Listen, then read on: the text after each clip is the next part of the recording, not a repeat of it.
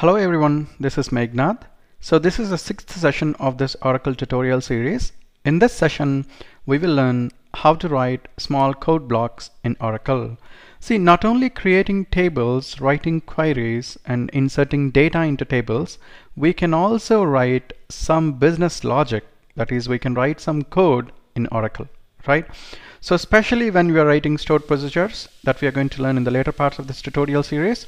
So we will be writing some code. So now we will see a small code block in Oracle, and why I am discussing this now before we start about data types is, so if you know how to write small code blocks, then in the next session I will explain you what are the different data types that we have in Oracle, right?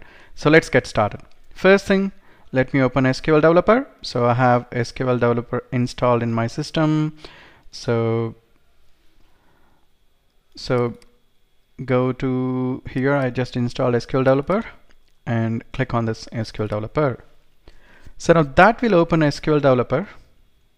Now you can see here Sql Developer got open. Now I need to create a connection. So I've created in the previous session, but I deleted this so that those who are watching this video for the first time, so they will understand it. So right click on this connection, new connection, and I will write here connection name, give some connection name, Megadb, and the username is I created in the second session. So Meg, and password also I gave Meg, and click on connect.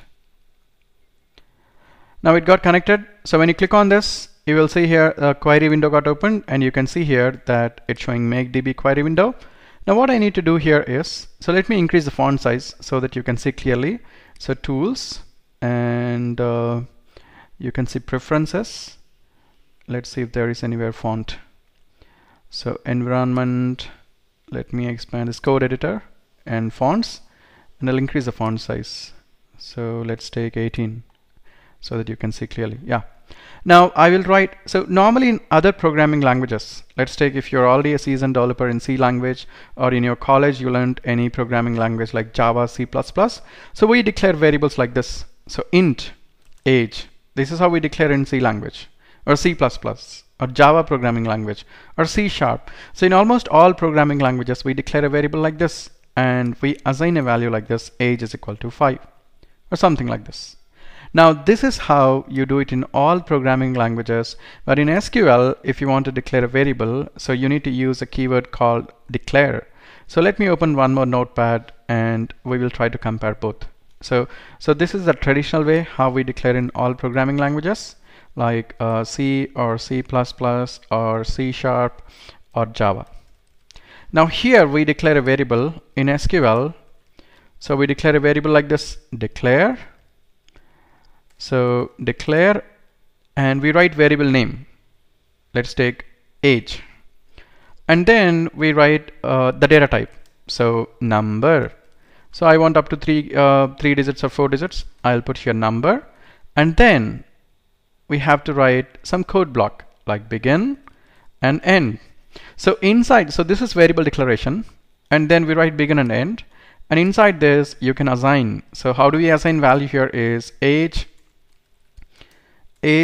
colon equal to, I'll put here 5. So this is how we assign a value, and here it's simple, age equal to 5. But in Oracle you assign like age colon equal to 5. So we put this colon here in Oracle, right? And if you want to print in other programming languages, like in C language you use Printf, and in C++ you use cout, and C# you use console.writeLine, and in Java you might have done system.out.println. So these are the different println. So these are the different ways to use in programming languages. Similarly in Oracle we have like this. So dbms underscore output dot put line. So put line, I'll put here the variable name age. So this is how we declare a variable, and begin and end, where you need to write some assign values and write some code. So I assign the value, I'm just displaying the output here. So let me copy this now and go to SQL Developer, and let's see if I can see the output. So let me paste it here and select these lines. So I need to put semicolon here. That will tell that the block is done. So let me select all these lines, click on execute. Now let's see if I get the output. So I'm not seeing the output here, right? So what could be the reason is, so let me put here set server output on. So let me put here set server output on. So that will actually ensure that we can see the output. Let me copy this and execute this. Now you can see here I am seeing the output 5. So if you want to see the output, you need to write this line in the first line, set server output on. So that will ensure that you can see the output when your code block gets executed. So what we learned here in this code is that, so how to declare a variable. So declare data type, variable name and data type, and begin and end inside that you write this. And now let's take, I want to store a name. So I'll write here declare name, and for data type name I will write here varchar2, and I'll put here 20. And now I will assign some value. So I'll put here name colon equal to, so name colon equal to Meganadha. So now I need to put in single quotes here. In Oracle we don't use double quotes, so I'll put here Meganadha for string.